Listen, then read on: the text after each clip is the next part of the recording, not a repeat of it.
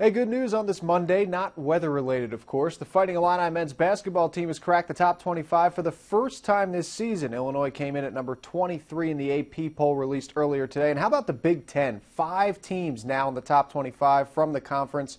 That is flat-out dominance. And speaking of dominance, the Illini showed a bit of it on Saturday. The final score would say as much, as Illinois won by over 20 points against Penn State. But the two teams were actually in a pretty tight battle for much of the game. That is until the second half was interrupted by a skirmish. It started out in a simple enough play. Kendrick Nunn right there drives to the hole for the layup.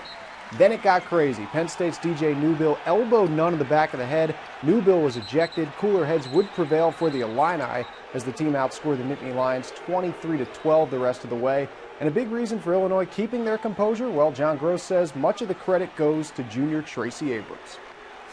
That was Abrams a lot, and then the other guys chipping in. You know, Tracy's been through a lot of wars.